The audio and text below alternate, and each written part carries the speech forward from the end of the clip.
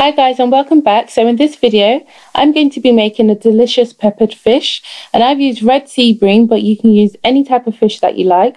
So this is the kind of fish that you find at Nigerian parties that you always need some type of connections to get some. But with this recipe I'll show you how to make an extremely quick and tasty version that you can make yourself.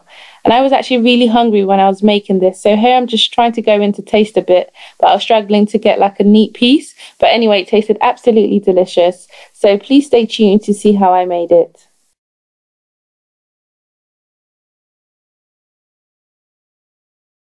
So to make this, you're going to need some fish, and here I used 3 whole red sea breams, and I just cut them into 3 pieces, minus the heads, so making 9 pieces in total. And I just feel that the red sea bream just works really well with this recipe. It's a really tasty fish, but you can use any other type of fish that you like.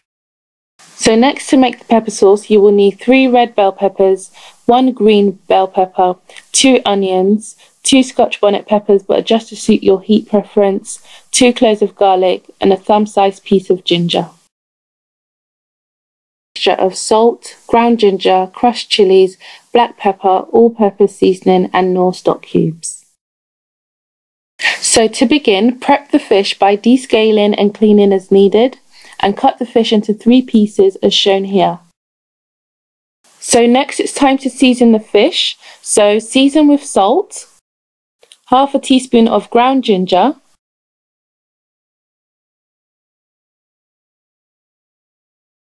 half a teaspoon of black pepper, a teaspoon of all-purpose seasoning, and crushed chilies. So you want to toss together to ensure the fish is properly coated, and leave to marinate to absorb all of the flavours while we work on the other steps. Okay, so now prepare to blend the ingredients for the pepper sauce.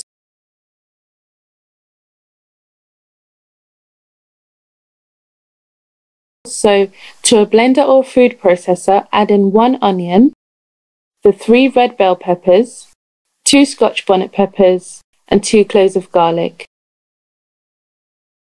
And with the fresh ginger, I grate it in as I don't want large chunks of ginger present.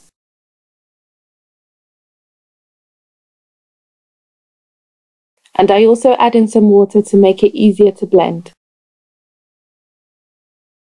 So with this sauce, I want it to be coarse in texture and not smooth, so I'm utilising the pause function on the blender, being careful not to overblend.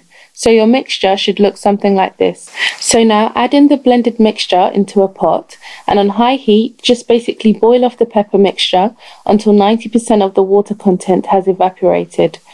This should take around 20 minutes in total, and you can skip this step if you're short on time, but actually taking the time to boil off the pepper mixture produces a richer, tastier version of the sauce.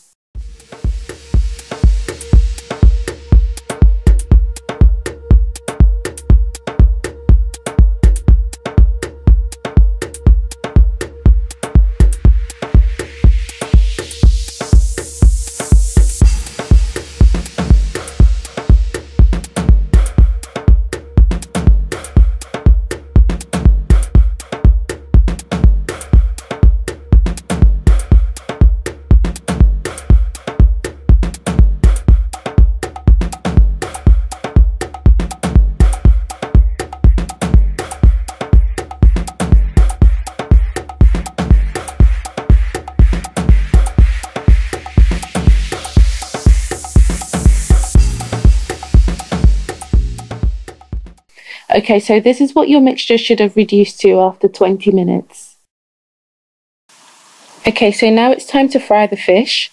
So add some oil into a pan, and once it's hot enough, add in the pieces of fish.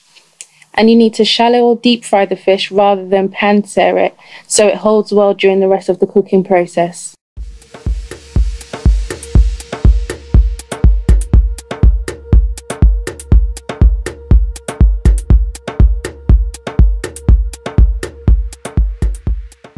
And you just want to fry for 3.5 minutes on each side until golden brown.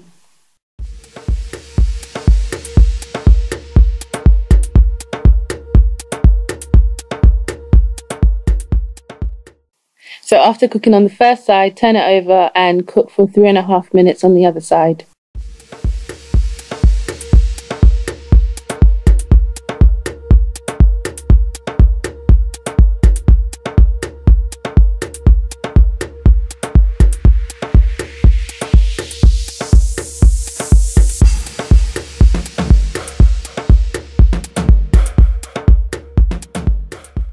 So once it's ready, drain on a paper towel to absorb the excess oil.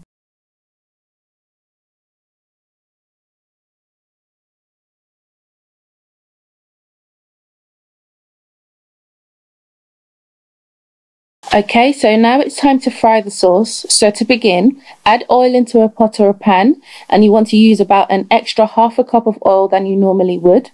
So this is so the sauce will be really fried, and you can just remove the excess oil prior to adding the fish. So once the oil is hot enough, add in 1 diced onion and fry it on a medium heat till they start to turn translucent. So this should take around 4 minutes. So next, add in the reduced pepper mixture.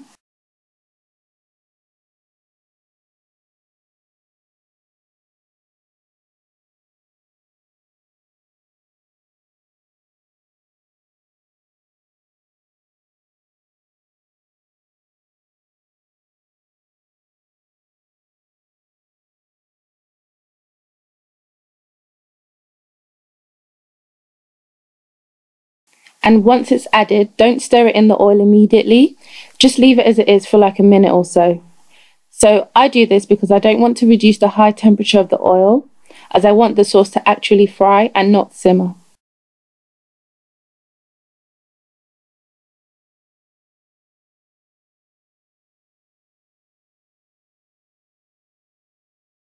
So now you can just lightly mix it around.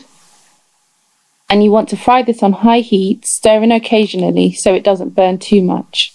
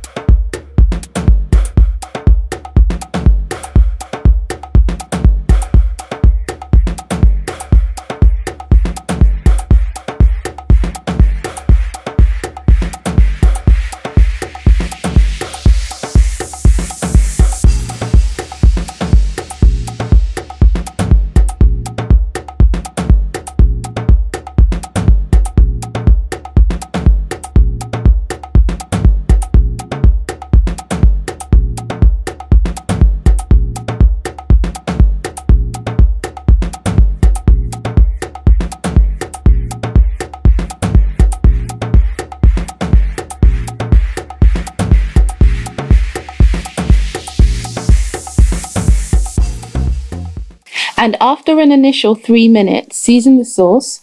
So I used a teaspoon of salt, all-purpose seasoning, and Knorr stock cubes.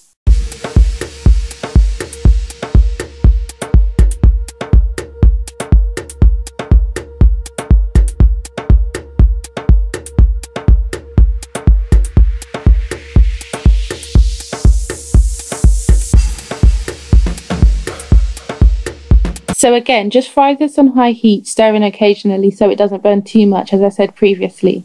It might minimally burn at the bottom as the onions and peppers start to caramelize, but just stir this in well, and to be honest, it just adds to the flavour. So just leave to fry for 15 minutes, stirring regularly.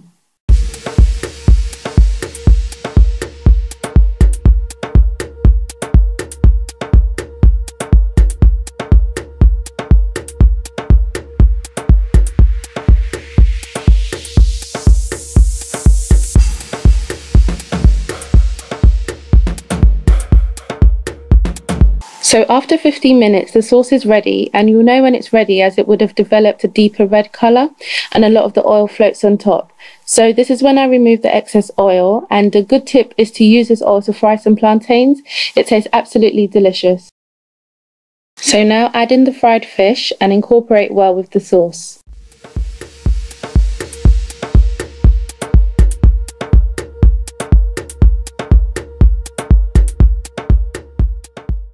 So now you want to slice up 1 green bell pepper.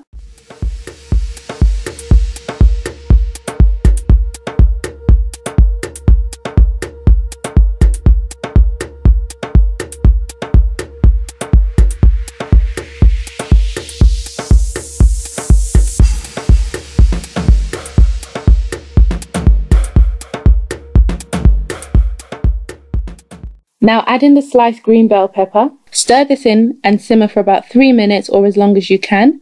This is so the fish soaks up all of the delicious flavours and it's ready. It's important to say that the green bell pepper is not just for decoration.